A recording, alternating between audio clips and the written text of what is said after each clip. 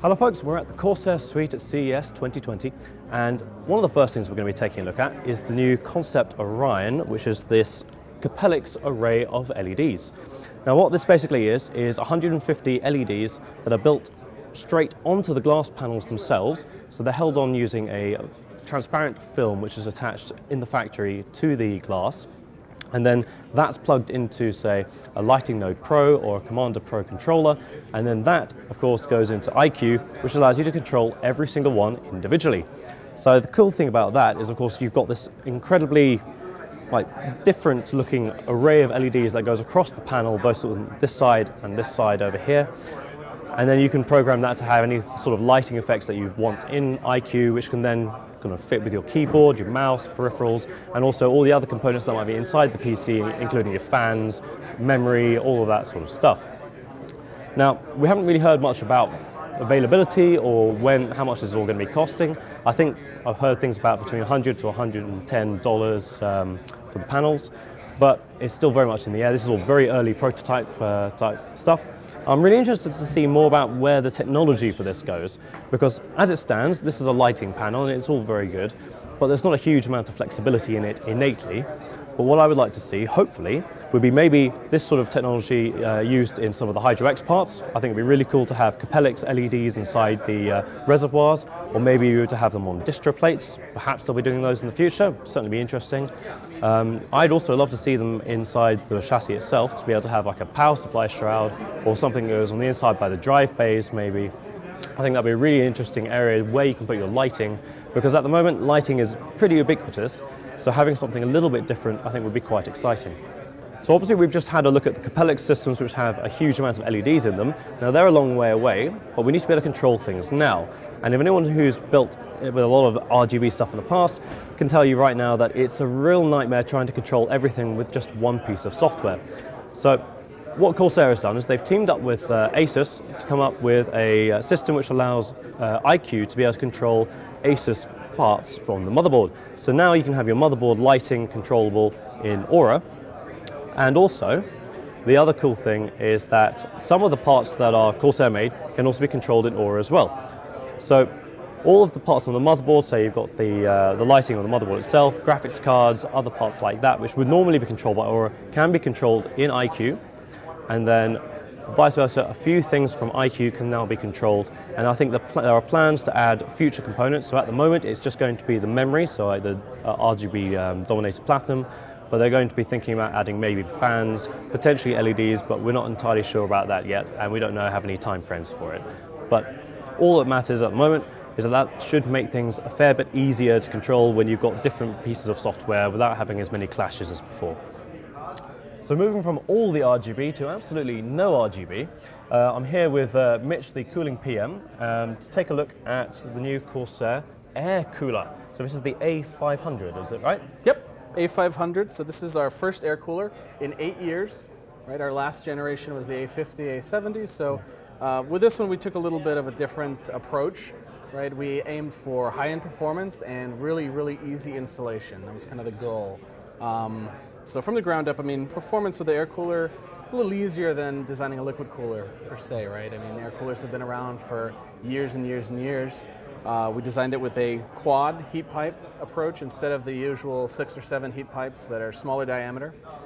So here we have a 6886 design. You'll see the outside heat pipes are a little smaller, so those are going to turn on faster. They're going to work at your low loads, right?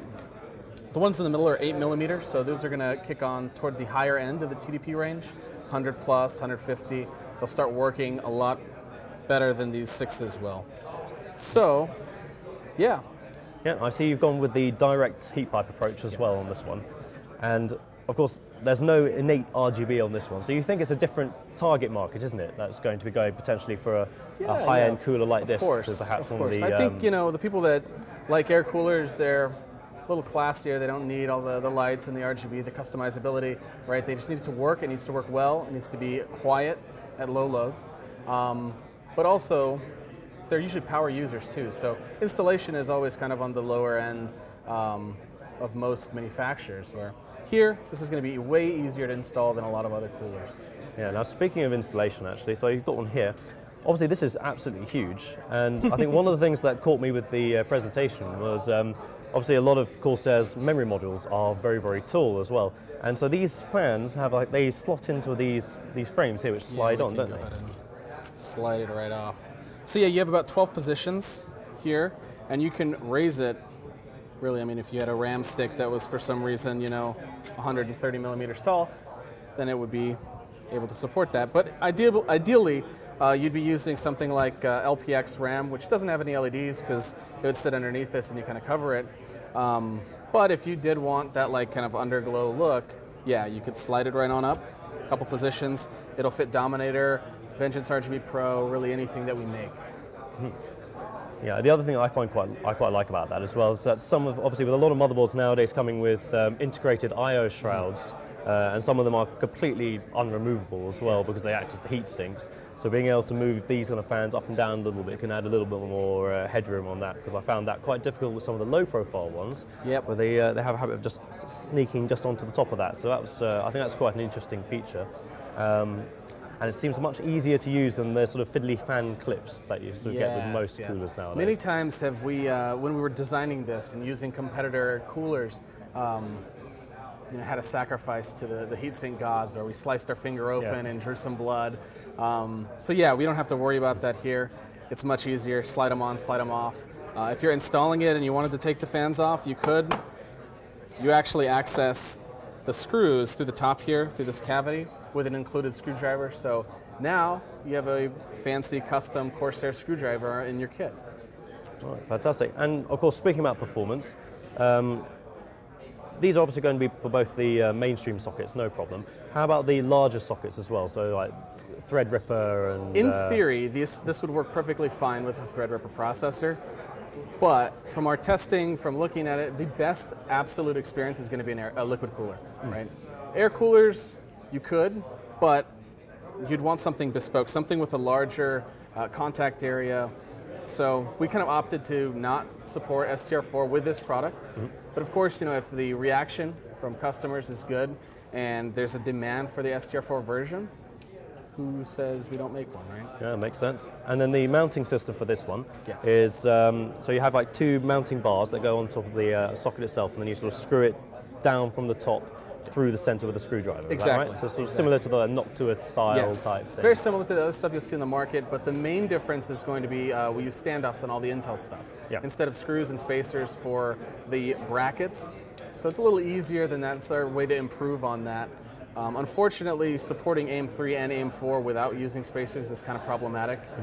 So for the AMD ones, we still have to use the spacers, but in the future, we'd kind of try to look at that and see if we can engineer something that's a little more modular, something that works better than spacers, because me personally, I don't really like doing that or using them. They're kind of loose. They're easy to move around on the board when you're installing it. So.